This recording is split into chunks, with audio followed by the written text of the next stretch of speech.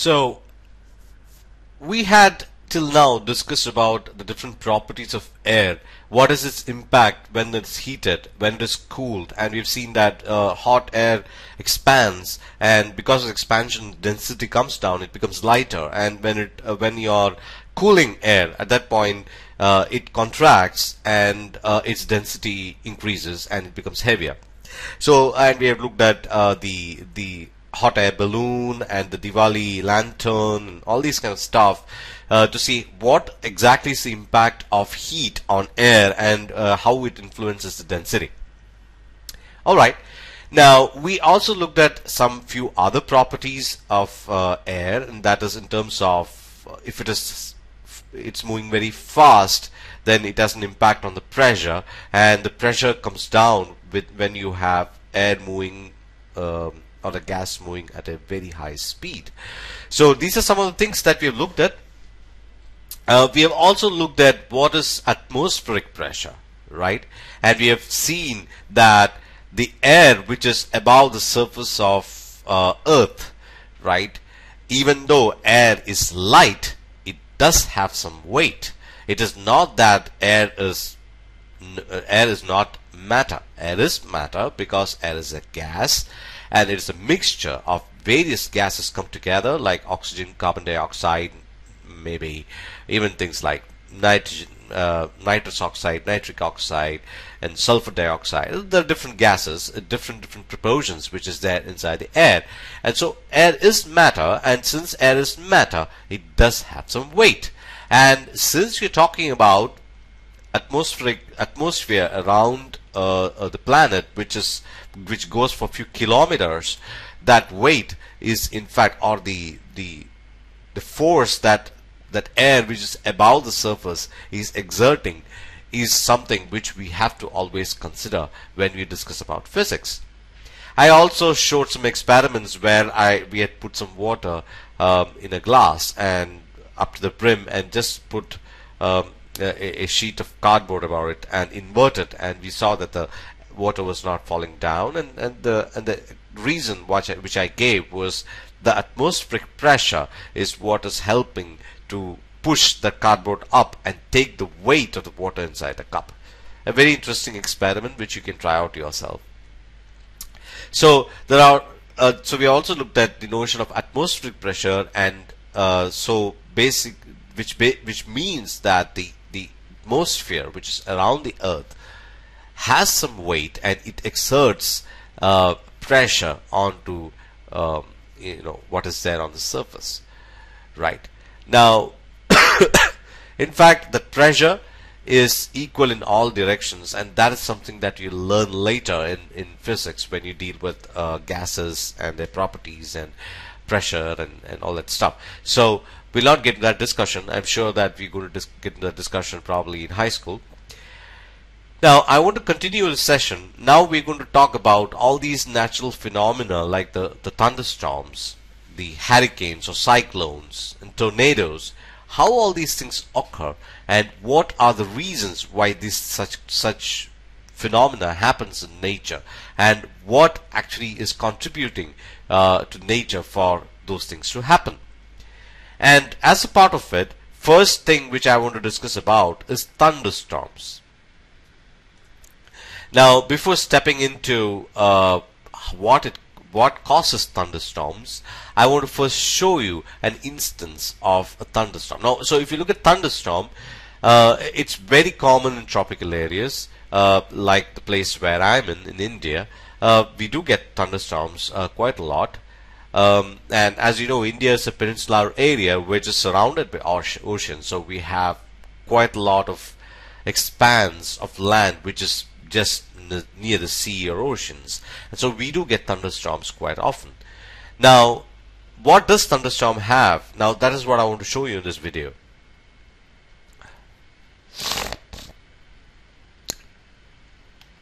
So you can see this is how the thunderstorm looks like.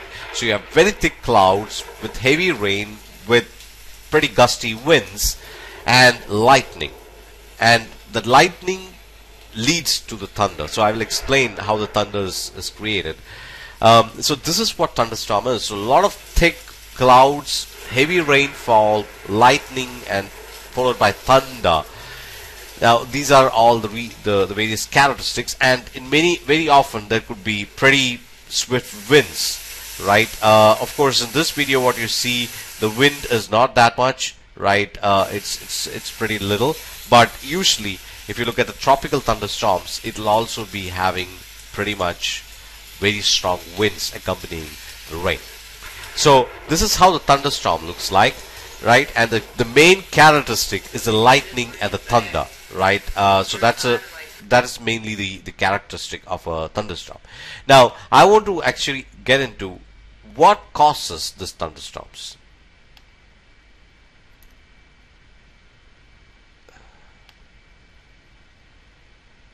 Okay, so what causes this thunderstorm? So now let us just explain, and for that I want to just take you to a website which in fact has got some diagrams which helps to understand how the thunderstorms are created. What is the genesis or the reason for the thunderstorms to get created, right?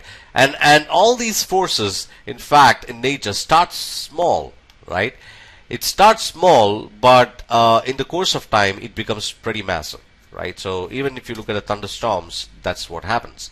Now what exactly is the reason why the thunderstorms are there? So now that is what I want to explain first, and for that I want to show a simple diagram, right, in terms of what happens when you have a scenario, right? So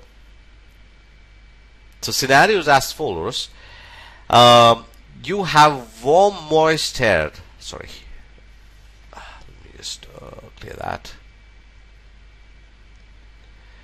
Okay, so the scenario is as follows. So you have warm moist air which is near the surface. So here this is Earth's surface, right? So this is Earth's surface.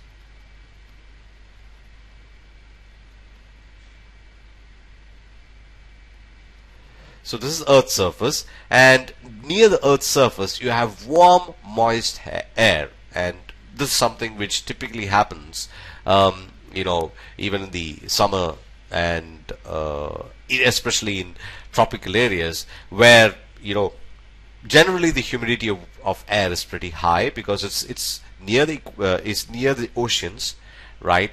And it's near the equator, so it's warm and also it's moist, right? So you have the air near the Earth's surface warm and moist, and then at the same time, due to certain atmospheric conditions, the high up, right, high up the atmosphere, high up atmosphere. So the same region high up the atmosphere, there is cold dry air. So you can see the extreme. So here's warm moist and it's cold dry. So you have a situation like this which can happen, right, due to various reasons, right? And when this happens, that leads to unstable condition. Why there is unstable condition? The reason why there is unstable condition is that the cold dry air and warm moist air. Now if you look at the warm moist air, right,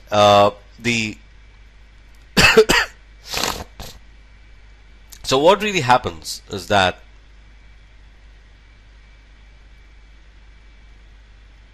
the cold air, so this is something we had discussed, I even showed in experiments, right? So if you look at the cold air is always heavier, right? So the cold air is heavier and the warm air is less denser, or that means lighter. That's something that we've seen, right? We've discussed that in the last session, that if you have warm air or hot air is lighter and the cold air is heavier, right? The reason is when you have warm air, it expands, and when it expands, its density comes down, and when that means it is lighter, and that's something that we've even seen that bag with a heater experiment in the last session. So the same thing happens here. The only difference is that the amount of air that you're talking about here is far more, because you're talking about the atmosphere and you're talking about huge volumes of air.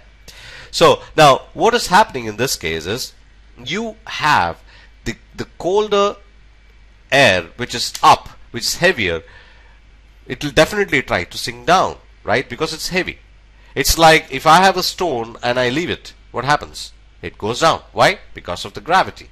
And it is heavy. It has got a mass and it's pretty dense.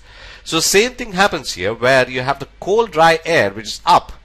It's pretty heavy when compared to the lighter air which is on near the surface of Earth. So what happens is this air starts sinking. So now you can see this cold dry air starts sinking, replacing the warm moist air. And all this, you should understand, is huge volumes of air we're talking about, and that leads to, and this starts pushing, it starts pushing the warm moist air, replacing it, and the warm moist air starts going up.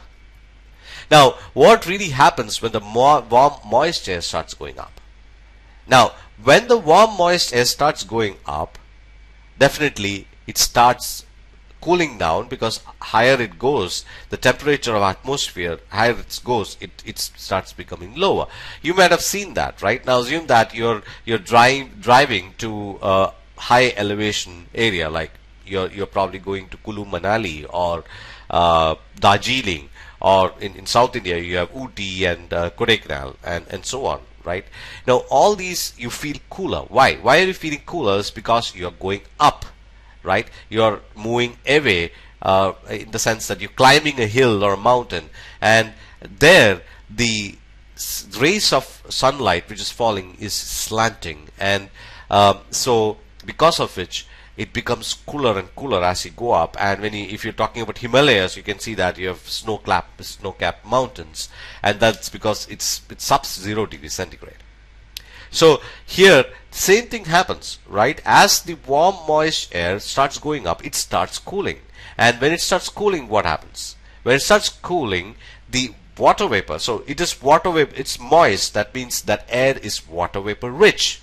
And so you have the water vapor rich air going up, right? So this is, you should understand, when say moist means it is rich in water vapor.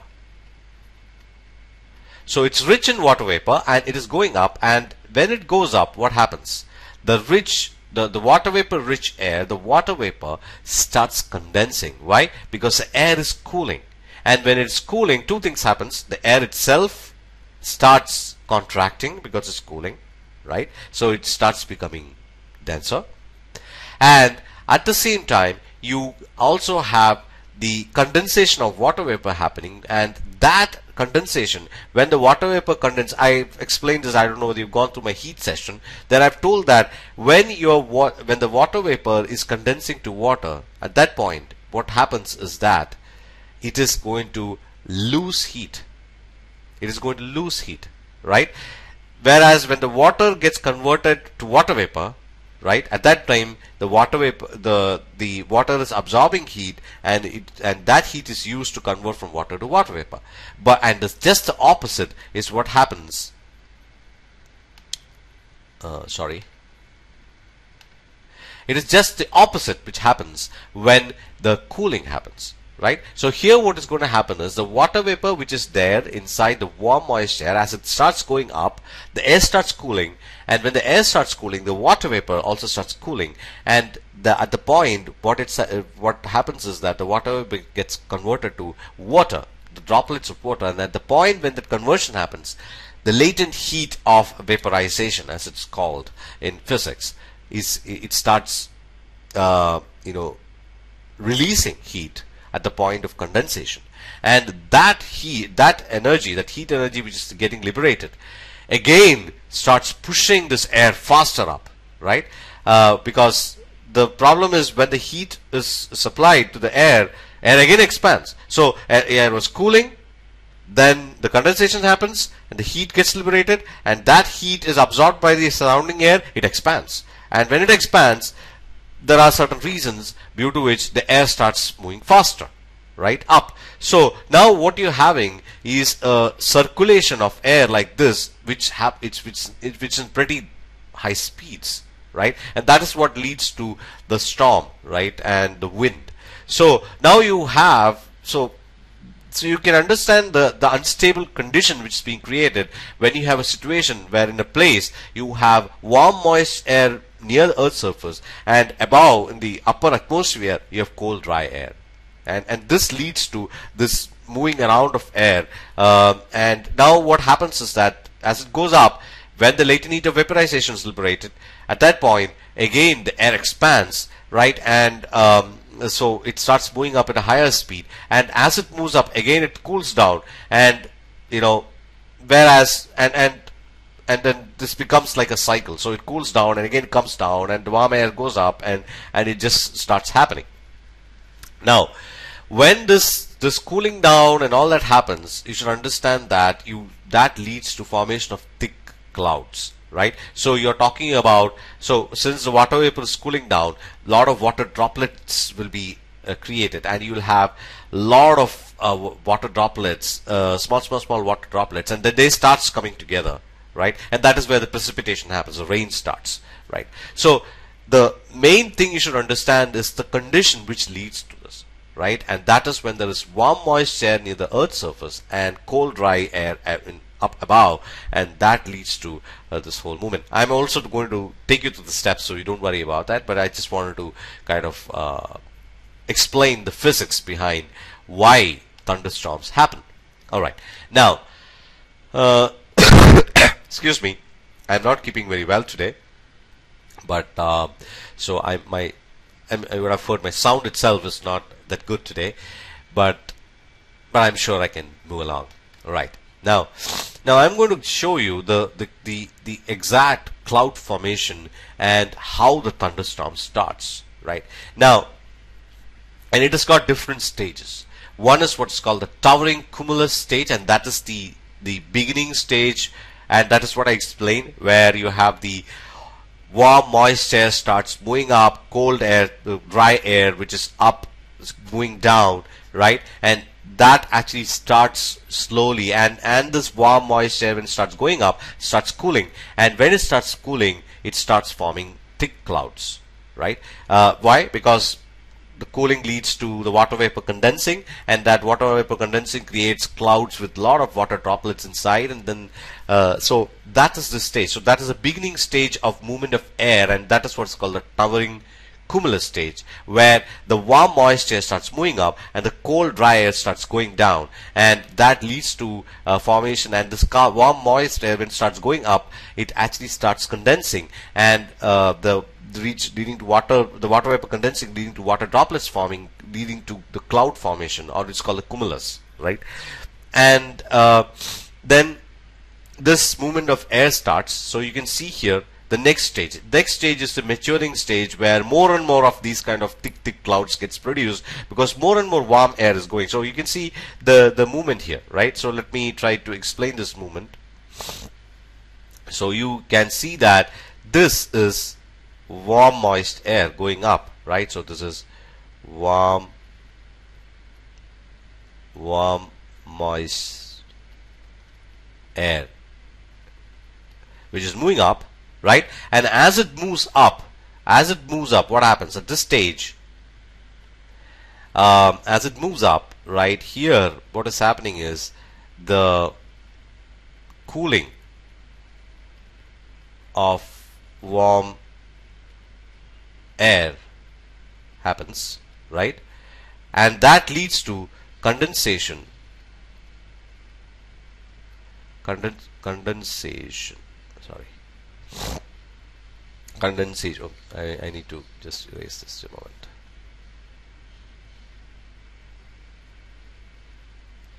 And that leads to condensation of water vapor, and that leads to condensation of water vapor forming water droplets, and that leads to formation of these clouds, right? And it can also be possible some of these water vapor water droplets can also become ice, right? So now you have air with water droplets and ice pieces inside moving very fast up, right? And at the same time, now, so that is what is the condensation part, and so here that's going on. And as it goes up, here at this point, the air it starts becoming pretty cool, right? pretty cool. So it starts becoming pretty cool, and then that same air starts moving down. Why? Because cooler air is heavier and so it starts moving down. So now you have something like this, right? There's something like this going on where there's a churn of air which is happening, right? So that is what's happening. So condensation happens, and here you once it reaches here, it's cool air. So it again starts moving down. Again starts moving down. So this is the movement of air which is going on, right? Now, what really happens is that because of the condensation, the water droplets and small ice pieces are created, and since air is moving very fast, these ice pieces and water droplets starts rubbing each other, and when they start rubbing each other, that leads to what you call certain type of electricity called static electricity, and these movements are rubbing each other leads to lot of formation of negative charge, right? So now you will find a lot of negative charge being created, right? Now I know that you're not familiar with what is negative charge, right?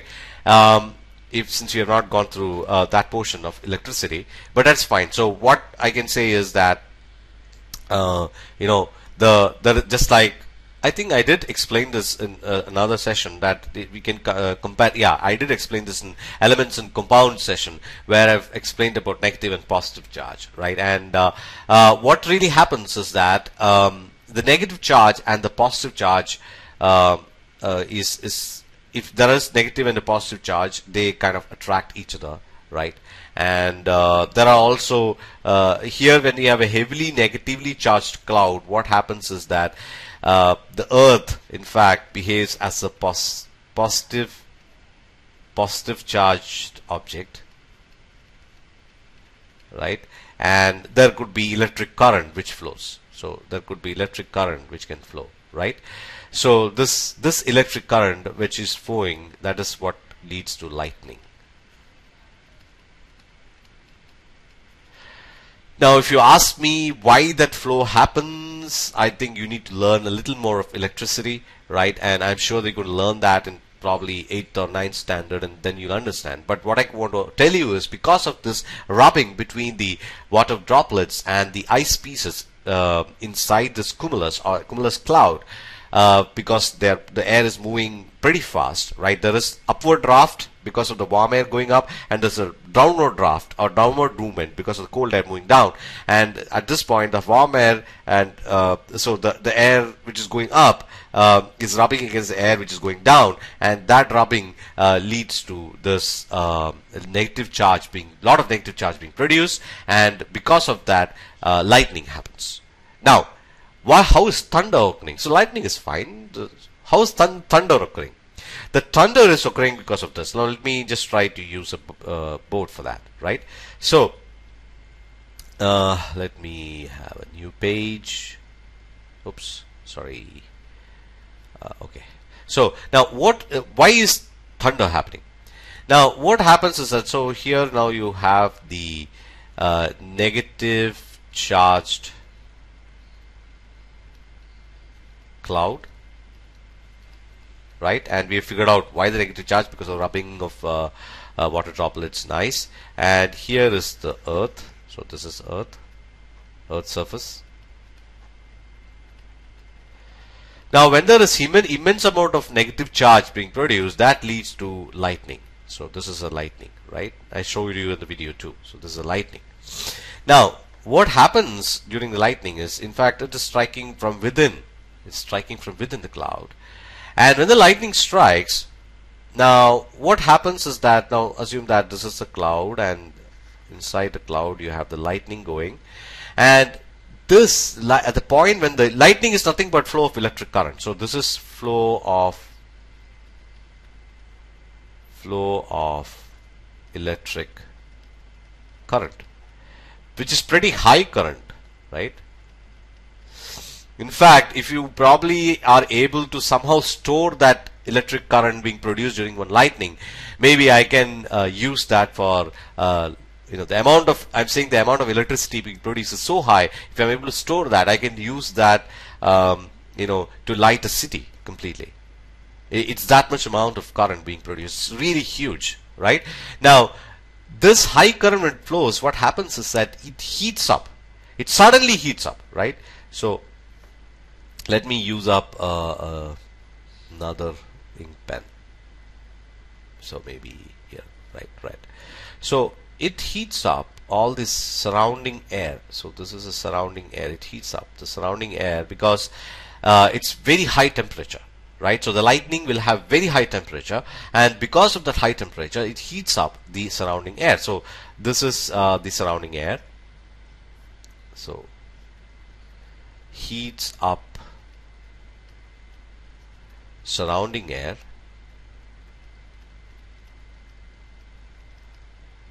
and when when the air surrounding heats up, what happens to it? It suddenly expands, and all this happens in fraction of a second. Don't think, because lightning is not there for 2 hours, right? It just happens in a fraction of a second. So lightning goes through the cloud and the atmosphere, and it strikes, and at that point the surrounding air is heated to hundreds of degrees, and suddenly it expands. And when it expands, that sudden expansion, right? So this leads to sudden expansion of air, and that sudden expansion of air creates sound waves. And that sound waves is what we and that is what we hear as the thunder. Right? That is what we hear as a thunder. So what is really happening is that sudden expansion of air, because of the hot lightning which has passed through it, that leads to formation of air sound waves in air, and that sound waves is what we hear as a thunder. Okay. So now there is a question: why is thunder heard after lightning? Have you seen that lightning happens? Sometimes there may not be a thunder because that amount of sudden expansion is not that high, and so there's no thunder. But if it is really big time lightning, then that is what is followed by thunder. And why is the thunder following a lightning? Is because the velocity of light is far higher than velocity of sound. So the light reaches you, the light of the lightning reaches you far more faster than the sound waves which follows. It travels at a far more slower speed. So the sound waves is taking longer time to reach you, whereas light waves reaches you, or light light wave we can call, light particle, that is what is called the dualism of light, and you're going to learn that later, right, once you get into electromagnetic waves. So now the thing is that as the thunder is taking, the sound has got a lower velocity or speed, it takes longer time to reach you, and that is why always the thunder is lightning is followed by a thunder. It's not that thunder and lightning happens together. Really speaking, it is happening together, right? But the sound is taking longer time to reach you, and that is why it is so. Some people think the thunder and the lightning are not related. They are not. They are very much related, right? And it's the lightning which is causing the thunder, and this is the reason for this exactly is the reason why the thunder is produced during a lightning, and why you're reaching that hearing that far later than lightning has happened is because the sound wave takes longer time to reach you because its velocity is lower, right? Now, so I hope that you kind of got an understanding of what is really going on. Now let us really see the steps, right? I'll just clear this and go back. Go here.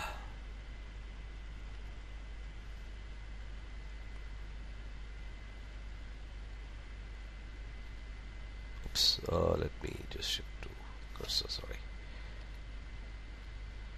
All right. Now let me use probably a different color. Red is fine. Red is fine. Very much fine. Okay. Now let us really look at what are the steps in a thunderstorm. So thunderstorm is caused by violent air currents inside the cumulus clouds, We've seen what's a cumulus clouds, right? That's a beginning stage. And what is that cumulus clouds? Cumulus means thunderous clouds. Now, which basically we are talking about the movement of warm, moist air upwards and cold, dry air downwards. Now, that is basically what leads to the air current, right? So the air current that you're talking about is in fact produced because of that, right? So the air current, so the air current is in fact produced because of the movement of warm, moist air upwards and cold, dry air downwards. So I think that is very clear, right? And that's what I explained. And that condition is a must for a thunderstorm to be created.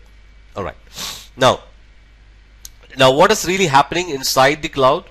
Warm, moist air is rising up rapidly, and as it rises up, it condenses, right? It condenses, and while condensing, as I told you, it liberates heat, or it releases heat, right? And that releasing of heat leads to formation of water droplets and ice particles, tiny ice particles within the air, right?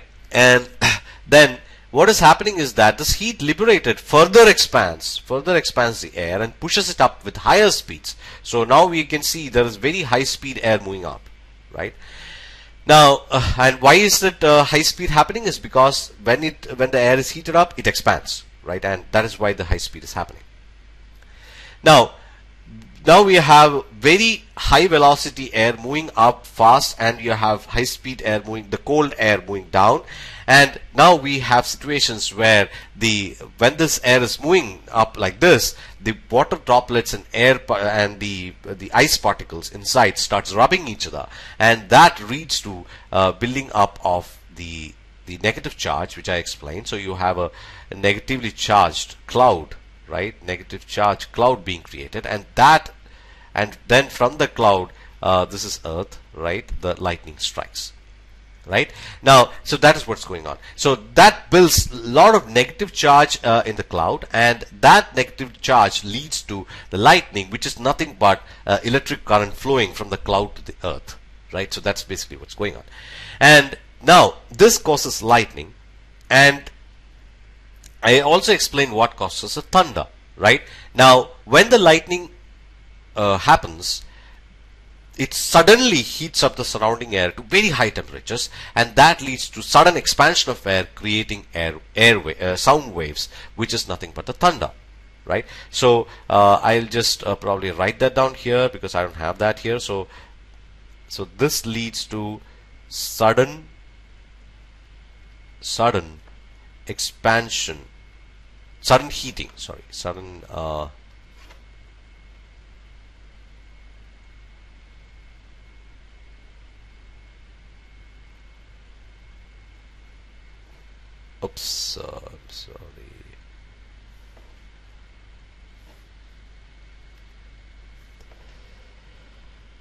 leads to sudden heating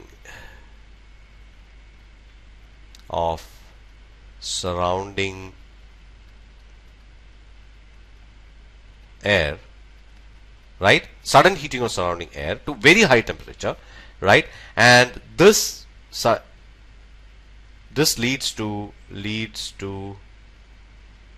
sudden expansion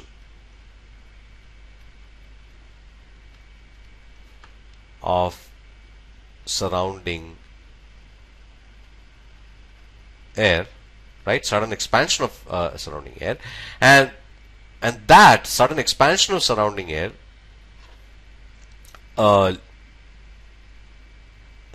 and sudden expansion. Why is it expanding? Because it's getting heated. A lot of heat is supplied, and when the air is heated, it expands. So, right. So sudden expansion produces sound waves, right? And this causes thunder, right? And as I told you, the reason why you're hearing thunder later than the lightning is because the light speed is far higher or far more than the speed of sound, and that's why you're hearing sound later, right? So this is what I want to tell. So you can see the temperature of the lightning is it goes up to 30,000 degrees Celsius, far more than probably the temperature in the sun, right? So that's the kind of temperature you're talking about, 30,000 degrees Celsius, very high. And so you can understand how much of heat will be supplied to the surrounding regions of air around the thunder. It will be quite a lot because the temperature is so high, and so the air is getting heated up to very high temperatures, and suddenly it expands. And so you should think about the volume of heat which is being supplied, right? It's not 100 degree, 200 degrees Celsius. It's 30,000 degrees Celsius, which is huge, right? Okay. Now the heat released by the lightning makes air expand very, very rapidly, creating sound waves called thunder. That's what I explained right now. So usually this is accompanied by storms and heavy rains. Heavy rains definitely, right? Because you're getting cumulus clouds with which is rich in moisture, which is condensing, a lot of water droplets and small tiny ice particles. These water droplets will start coalescing or coming together, and that leads to precipitation or heavy rain, right? And storm definitely, right? Because you have a turbulence which is being created where warm moisture is going up, cold dry is coming down, and that turbulence in the atmosphere leads to strong winds too, right? So I think you got an understanding of what is happening in a thunderstorm, how it is created, what is the reason why a thunderstorm is created, how the air movement happens, and what happens because of the air movement, and how the lightning is created, and how the thunder is created. Now let us now go ahead with more discussion. I hope you have written notes on this. Now let us go ahead.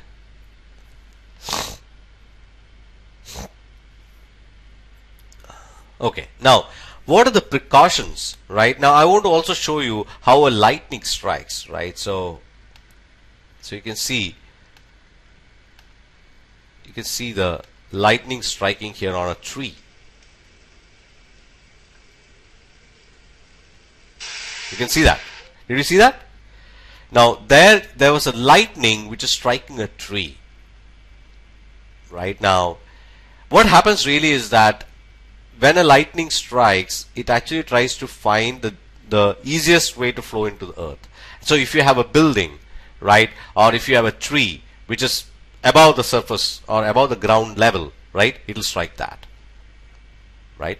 So that is why it is always better not to hold iron steel pole and all that and stand somewhere when a lightning strikes, because most probably it will strike that that steel pole which is above the ground level, and if you are catching it, you will get a big time shock, right?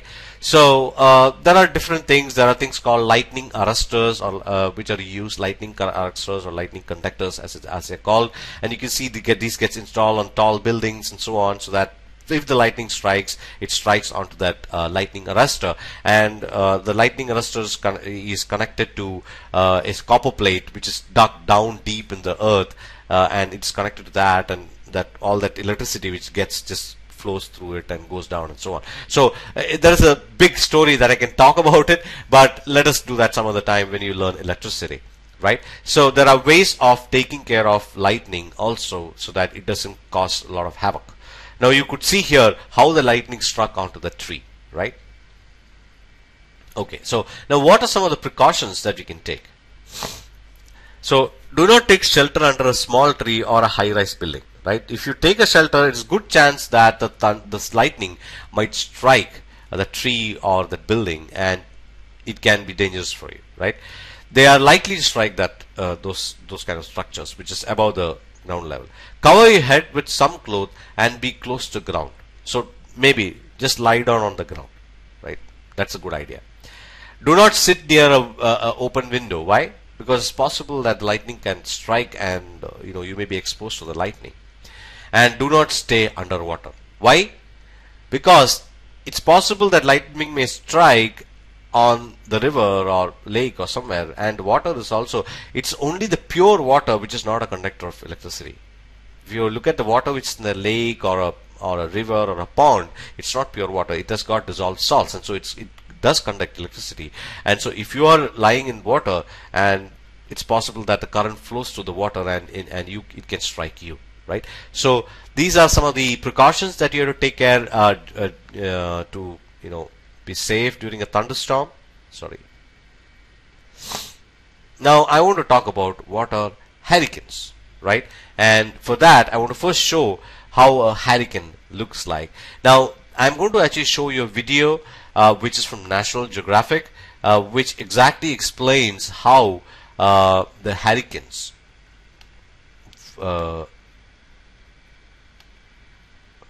oops, okay, I think I should get that video. Now let me actually show you the hurricane. This is actually a Hurricane Charlie, and you can see how strong it is, right? It's so strong, and it's characteristic is extremely high-speed winds, and it is mostly this high-speed winds which produces all the damage, right? I probably will take. So you can see he's showing in the satellite, using the satellite picture, probably from one of the meteorological department, is seeing how the hurricane or the cyclone is really building up and moving, right?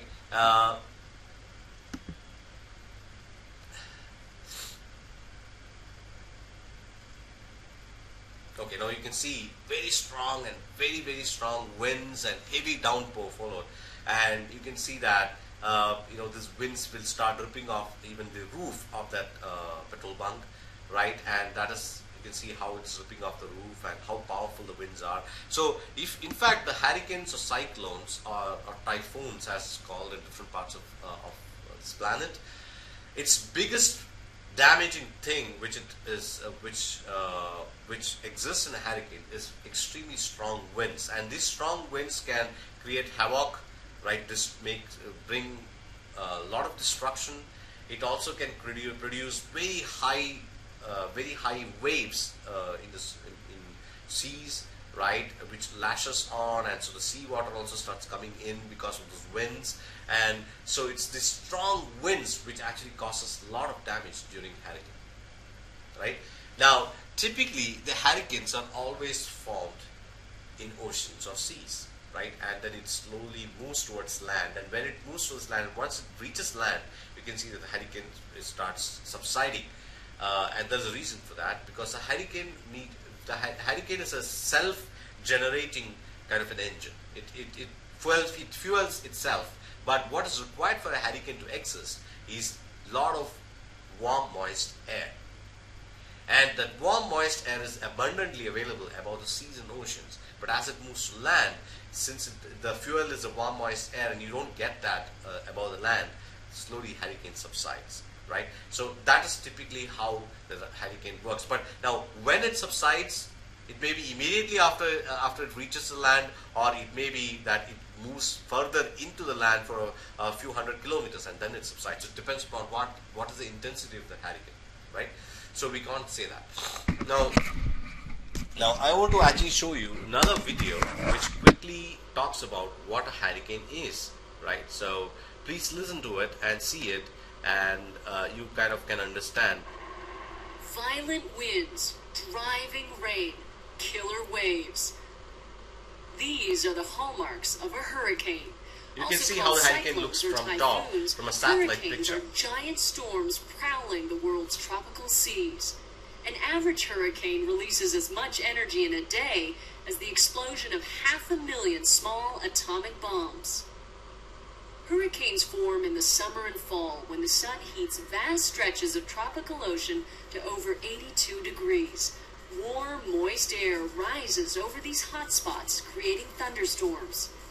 Upper-level winds and surface winds then come together, forming a circular pattern of clouds known as a tropical depression. When the winds exceed 39 miles per hour, a tropical storm has developed. When the winds reach 74 miles per hour, a hurricane is officially born.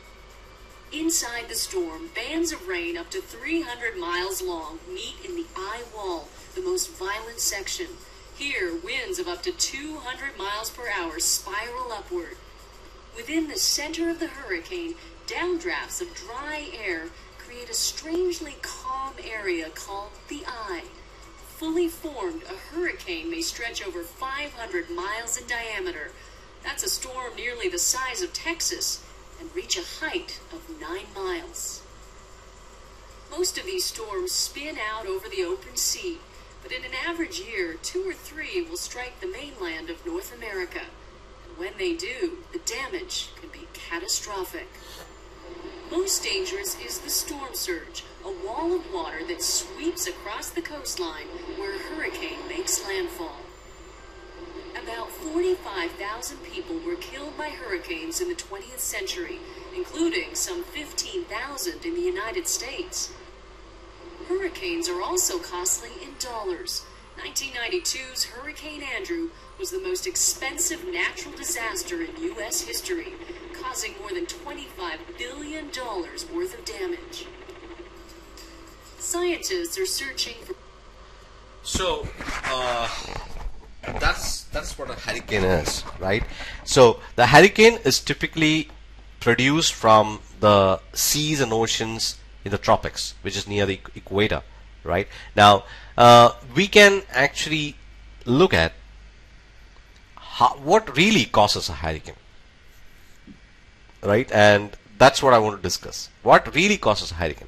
So, in hurricane, wind blows to a speed of 300 kilometers per hour, right? It's very, very high speed. It is actually speed of probably a jet propelled airplane, right? It's a very, very high speed, right? And typically it develops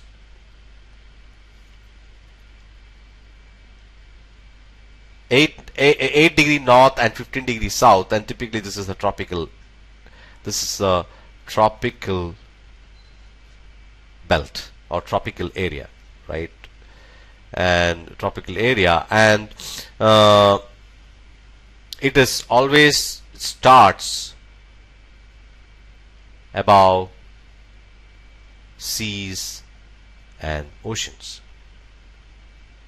So always hurricane starts from seas and oceans, and there's a reason for that, and that's what we'll see, right? And it is called by different names. In North America, it's usually called as hurricanes. In India, usually we call it as cyclones. Some areas it's called typhoons, right? So all these things mean the same, and the key aspect is the high speed wind, and this is what causes all the high speed wind. All right, now let's go ahead.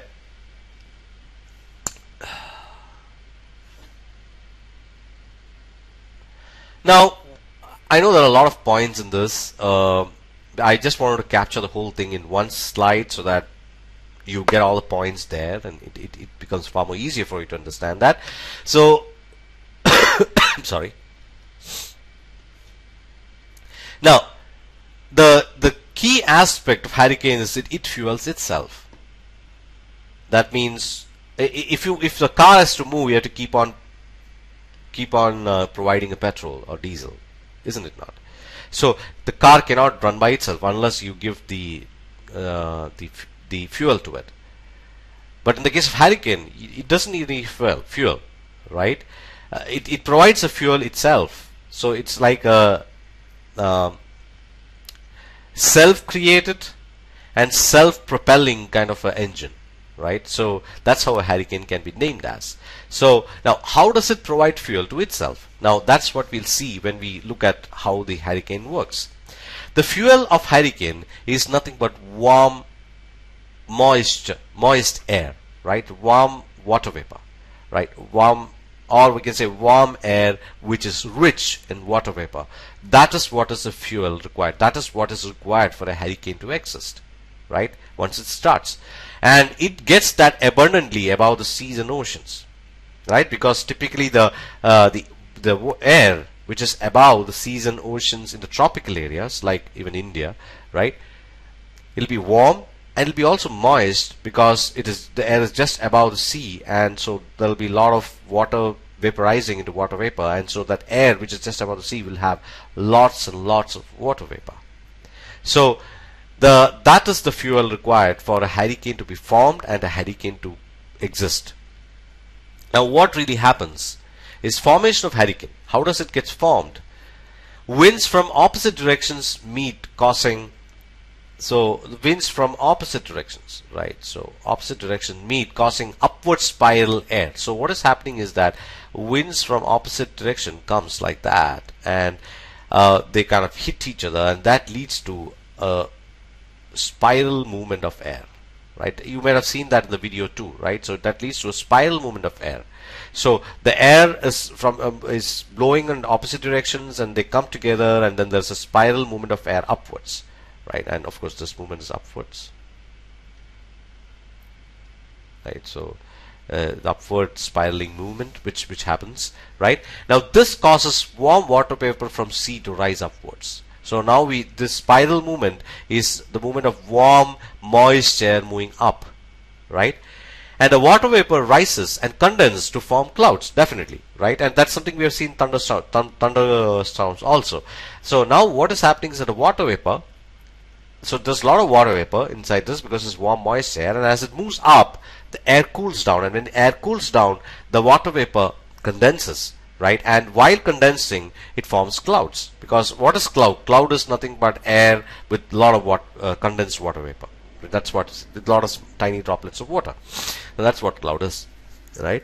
Now water vapor rises and condenses to form clouds, and heat energy is released. As I told you, when the water vapor is condensing to water droplets, always there's release of energy. It releases what you call the latent heat of vaporization, right? And that provides a lot more heat, is again fuel for the turbulence, right? So the heat energy is released when the water vapor condenses, right? So that is something which is very key. So heat energy is released when water vapor condenses, right? And this further warms up the surrounding air, definitely, right? When the heat is liberated, the surrounding air warms and it rises up faster.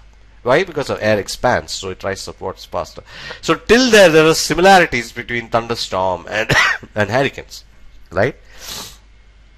Now upward draft acts like a chimney. So now what is happening is this upward movement of the spiral movement of air, it actually kind of works as a what I call a chimney sucking in air. It's like it starts working like a vacuum pump. Have you seen a vacuum pump? What happens in a vacuum pump? It sucks in air, right? Similar area. So this leads to what you call a depression, right? Or a low pressure and low pressure area, right? So this movement leads to what you call creating a low pressure zone, right? Low pressure zone, and that low pressure zone will lead to sucking in of more air, right? So now what is happening is that this spiral movement creates lot of low pressure area, and that kind of acts like a vacuum pump. Even vacuum pump, that's what it's doing. It's creating a low pressure area, in fact, right? So it starts sucking in more and more of warm moist air, right? And when it sucks in, what will happen? That again, the same condensation of water vapor, more heat liberated, and that leads to more faster rotating or spiraling air, and so it actually starts fueling itself, and it starts becoming bigger and bigger and bigger. So more time the hurricane exists, it becomes stronger and stronger and stronger, because of this spiral movement becomes faster and faster, because more and more heat is being liberated because of condensation of air, which fuels hurricane even more. So that's why I told that hurricane knows to fuel itself, and the reason why, and the fueling of this hurricane is mainly by this upward spiraling chimney, which is in the center of the hurricane, and that is why the hurricane is it's also almost like a spiral shape, right? Because of this complete movement of air, right, which is happening, and a lot of clouds being created because of condensation of water vapor. Now, so that is what leads to the sucking in of air, right, from bottom and blowing it up, right, to the top. So it is sucking in air and it is blown out. Oops, sorry. This moment. And so here we have the sucking in of air, which is happening here, and blowing it out up, right? So this is what is really the heart of the hurricane, right? Or it's called the eye of the storm, as it's called, right? Now, air speeds up as it spirals inward, and in turn increases the speed of air going up the chimney. Right. So as and when the air is going up, the water vapor condenses, liberates heat, and that leads to further expansion of air, and that makes the air to move faster, and it just goes on and on. Right. And this draws, and because of the suction action, it draws in more and more warm moist air. So that is a fuel, right? And that again starts condensing, and so on, and this process starts continuing. Right, and with release of more heat, hurricane spirals at higher speeds, right? And in the center of the hurricane, there is what is called the eye of the hurricane. There is a small area where there is no much air movement, right? It's a low pressure area, but there's no much movement of air there, right? But around that is all what the big time spiraling air at very high speeds happen. Right. Now there are situations where the hurricanes may also have lightnings inside. Right. Again, that is caused because of that the same rubbing of the water droplets, and that leads to the negative charge creation, and sometimes there could be small lightnings also inside the hurricane. So you can see that this is what is going on. So ultimately, the fuel is the warm moist air, right? And then as they move forward up, and as they move together, that creates a spiral movement of air, and that's fueled more and more, because that spiral movement leads to sucking in of more and more of warm moist air, and more warm moist air leads to more heat being generated, and more heat being generated makes that spiral movement more faster, and more and more clouds form, more and more stronger winds being created. And you can see in the video which I showed you how powerful those winds are. Right. So this is what is really going on when during the formation of a hurricane, and then how it proceeds. Now, if the hurricane remains in sea for longer time, it becomes more and more powerful, because it has sucked in more and more of warm moist air. Right. But as soon as he moves into land masses, what happens is that there is no more, the land cannot provide the warm moist air like the sea and oceans could provide, and that is where the hurricane starts slowly subsiding. Right. So that is really what is going on. I hope you understood what I explained, and I could help you understand how the hurricane is created. Right. Now,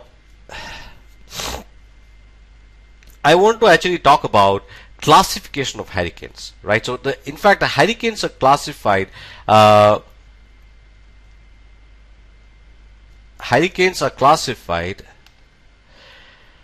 Into different classifications, and that is based on the speed of the hurricane. Right. So now this is the speed. Right. One knot is equal to 1.15 miles per hour. Let me write it completely, that's better.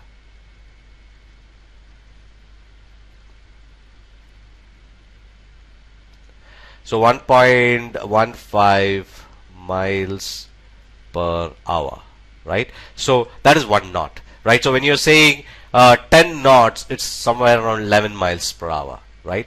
So you can see that this is a calm condition. There's hardly any wind. Then there's light breeze, which is 4 to 6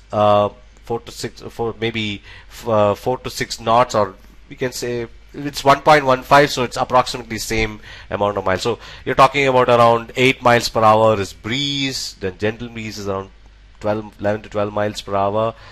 Now you can see strong breeze. That is when it goes to around 30 miles per hour, right? Then you have the gale winds, which is more powerful, right, which is around 45 miles per hour.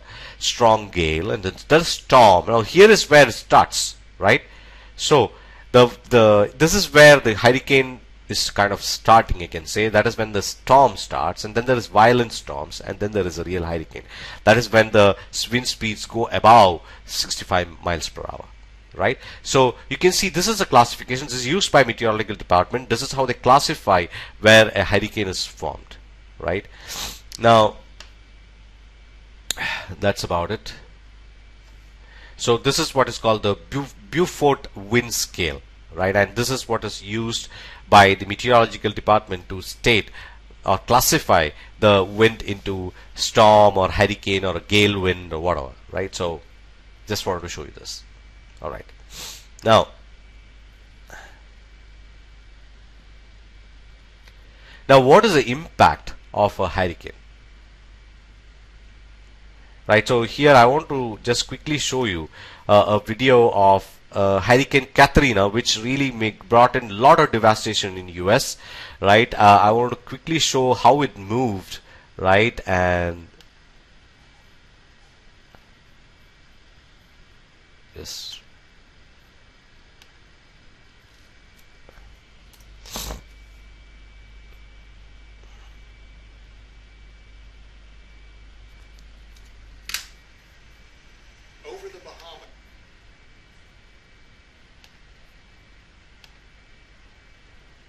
So here I want to show you this this video of Hurricane Katrina, which actually started off in August 24th, and it actually starts. You can see it started somewhere near Hawaii. That is again pretty humid and warm area, which is caused, right? And you can see how the cyclone is moving slowly, right? And so Wednesday. So you can see that the effect of hurricanes near some of the coastal area near Florida, right? And then how the hurricane starts building up. You can see the strong winds which are caused because of the hurricane, right? And in fact, it's really strong. It can even pull out trees. You see people are not able to even walk, right? And it's very heavy storms, right? And you can see these and the trees can be pulled out. At 26, it's becoming even more stronger. You can see that's what you can see, the size of the hurricane becoming bigger and bigger, because more and more fueling is happening, and more it stays in the sea, it becomes more and more powerful, right?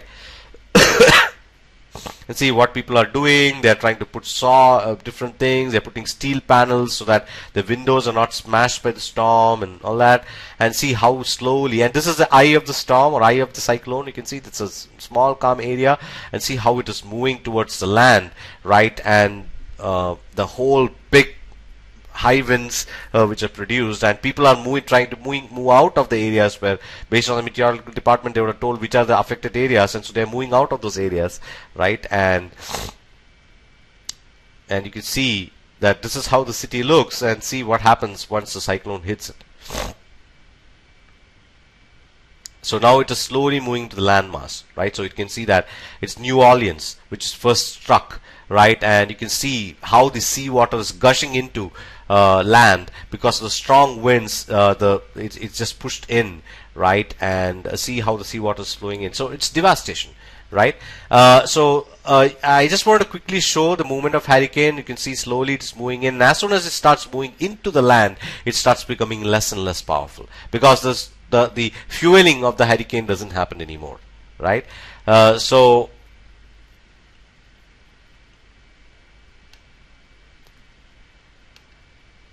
And you can see that how it's moving into the land, and the devastation it creates. It's big time devastation in various areas. Okay, so that's what I wanted to quickly show you. It was a very strong hurricane, Katrina, and it did create a lot of damage in different parts of the United States, right? Now,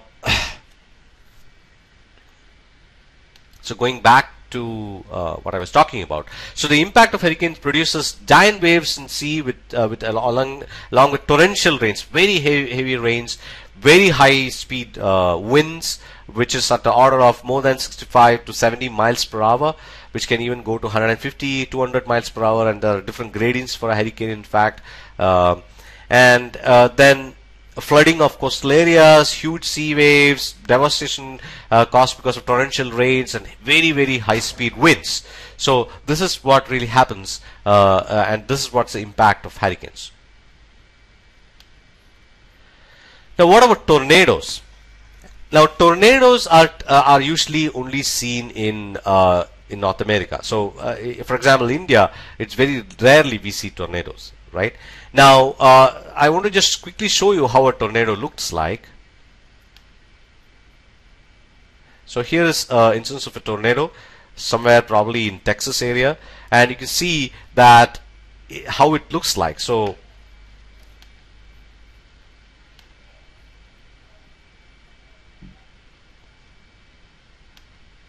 you can see how it looks like, right? So this is actually a, you can see a funnel shaped. So this is funnel shaped, right?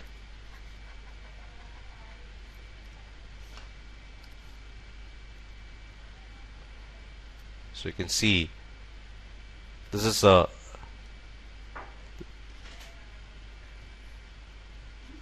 funnel shaped in the and it's a funnel shaped, and that is where all the action is happening. So you can see spiraling air here. So it's a spiraling air, right? And it also has a this is what's called a touchdown area of the tornado, where it really touches the surface of Earth. And here there is a lot of suction.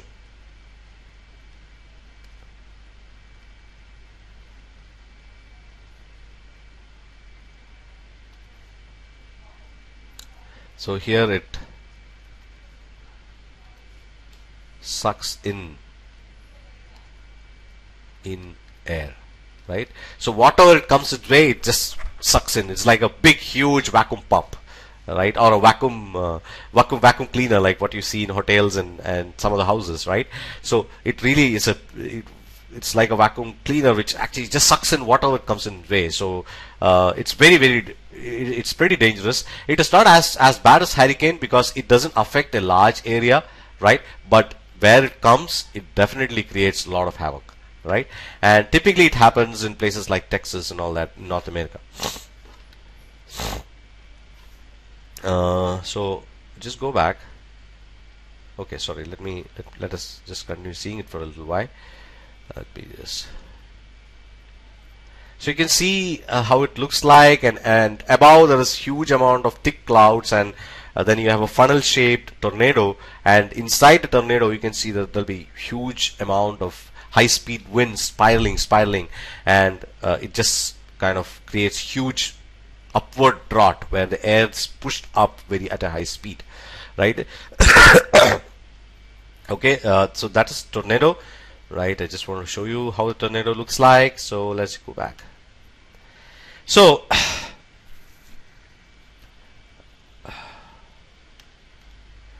tornadoes occur in cold countries like USA. Funnel-shaped clouds which reaches from sky to the ground. That is what we saw in the video, right?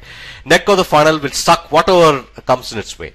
Neck of the tunnel is where it touches down the Earth's surface. There, whatever is there in its way, it sucks in and it goes up, right?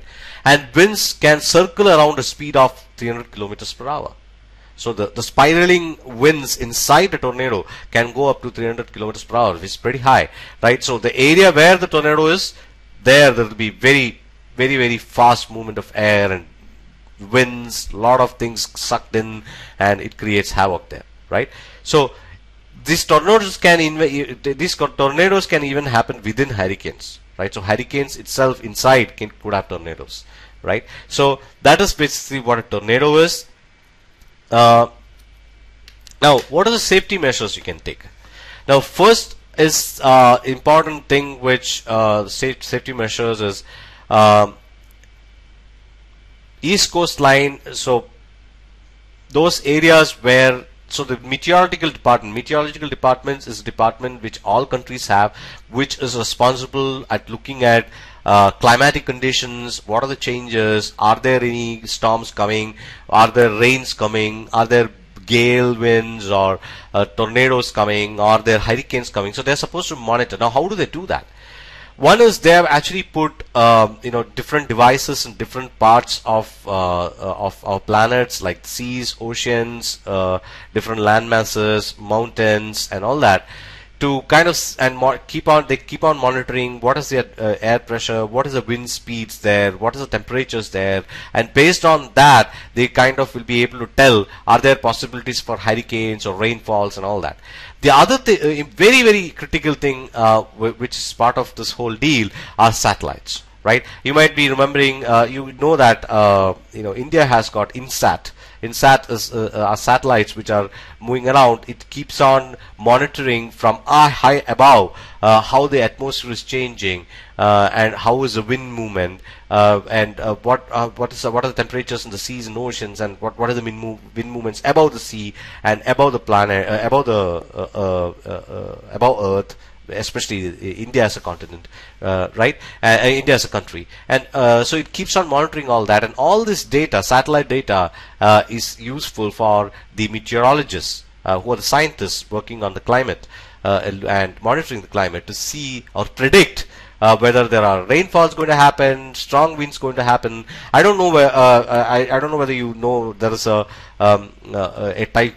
cyclone which hit Orissa, right? Probably last month. And the Meteorological Department of India did a wonderful job by predicting that a cyclone is coming, and when it is going to come, what are going to be the speeds, and which are the coastal areas of India which is going to get affected. And then the Orissa government and the Andhra government did a wonderful job by relocating all those people who are living in the coastal areas to higher up areas so that they are not affected. And in fact, we didn't have many people dying, maybe 3 or 4 because of some accidents and so on. But other than that, because of the prediction which the meteorologists did, and exactly could predict when the cyclone is going to hit the coastal areas, they could actually inform the government, and the government could take preventive measures so that we don't lose a lot of lives. And I would really want to congratulate Indian government and also the Meteorological Department for the wonderful job they did, and they saved lakhs and lakhs of lives by doing that. We actually, in fact, moved almost 6 lakh people from the coastal areas to other areas so that they were safe. So that was a wonderful job, and that could be done because the meteorologists could predict by using the satellite data and various other data that they get on how the movement of cyclone is and how the wind movement will be and so on.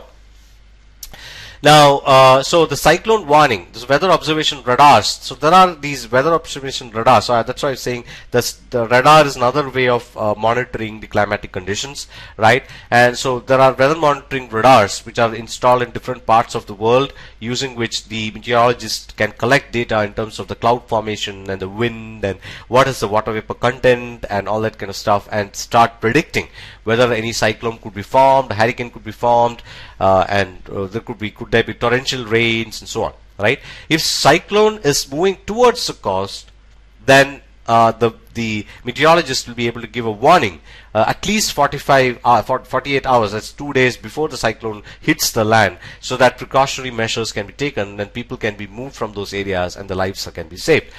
So that's what I want to actually quickly show you.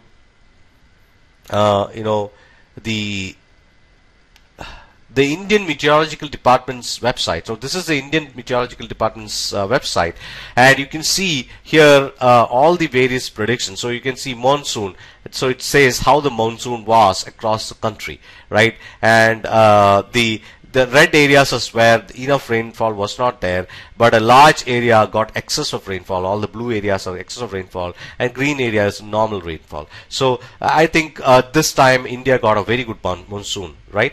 Now, so this is one map. This is cyclone page, right? Where if there are cyclones, they give cyclone warnings. So if you look at cyclone warning, oops, okay, sorry. I pressed the wrong.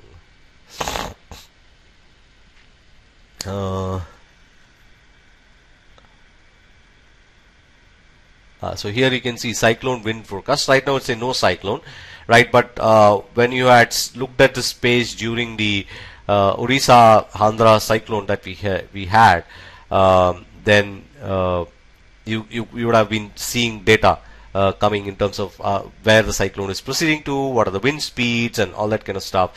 So you should understand the meteorological department is doing a day and night job to continuously monitor the climatic conditions in and around the country and help the citizens to be safe. Even if such catastrophes happen, it's able to give warnings far ahead so the government and the citizens can take precautionary measures, right? So All right. Now, let us look at what are some of the precautions to be taken, right? So when precautions in a cyclonic area, do not drink contaminated water, do not touch electric poles, because it could be that wires are broken and you can get a electric shock. Actually, when the Odisha cyclone happened, actually the whole the coastal areas, many towns and cities, the electricity department just switched off power supply, right? So that all the accidents because of shorting and breaking of wires and all that can be avoided. So all this will be done, right? And follow the instruction of the district administration, the government offices, which kind of says what you need to do. So I think this session we looked at thunderstorms, how they are created. We looked at cyclone, how the cyclones are created or hurricanes are created, and how they move. We saw the effect. We saw some videos of the effect of thunderstorms, and we looked at how the lightning is created, how the thunder is created, right? We also looked at the tornadoes. So that's about it. Please post me more questions if you have, and we'll discuss that further. Thank you.